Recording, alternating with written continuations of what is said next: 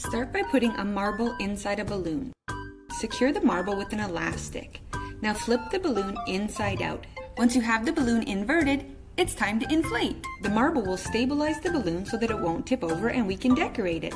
Now let's make our love monster. I'm adding little horns, a silly toothy smile, eyes, some heart-shaped feet. I made her an I love you banner that I will secure to her sides using these arms.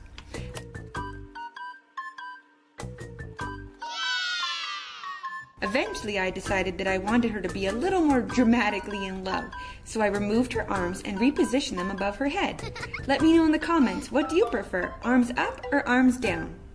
Ta-da! Now we have an adorable wobbly love monster that won't fall over and keeps rocking in love. Happy crafting! Fold a square piece of paper diagonally. Using these fold lines as a guide, cut the paper towards the center, halfway up each of the fold lines. Punch holes towards the bottom corner of each of the triangles that you have created. Cut circles as a center for the pinwheel. Now using double-sided tape, line up these holes and secure them to the center of the pinwheel. Pierce your brad through the center of the pinwheel and secure to your straw or stick. Ta-da! Now you have a pinwheel!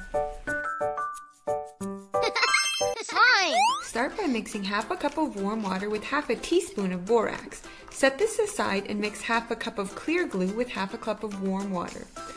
If you want food coloring, you can add it here. Now slowly mix the borax water into the glue water. The borax will act as an activator and the glue will start to thicken almost immediately. This is when you can add sparkles. Stir it together until it's too hard to mix with a spoon, and then knead it on the table. It will be crumbly at first, but it will pull together and get smooth in no time. And then, ta-da! There you have it! A perfectly pink, sparkly Valenslime. It's bouncy and melty, and it doesn't leave any residue on your hands. I'm putting mine in heart-shaped containers to share with my friends. Will you be my Valenslime? Enjoy! Let's make crystals. Shape a pipe cleaner into a fun shape. I tried a heart and a cluster. Tie them to a string and position them so they don't touch any of the surfaces. Add as much borax as would saturate the water so any additional borax would not dissolve. Add food coloring as desired and insert your shapes suspended in the borax water.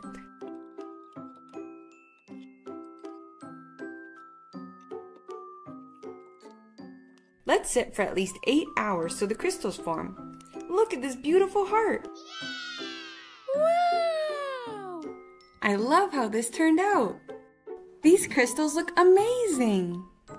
The cluster didn't turn out exactly as I imagined, but just look at the inside of the jar! The whole thing is coated in crystals!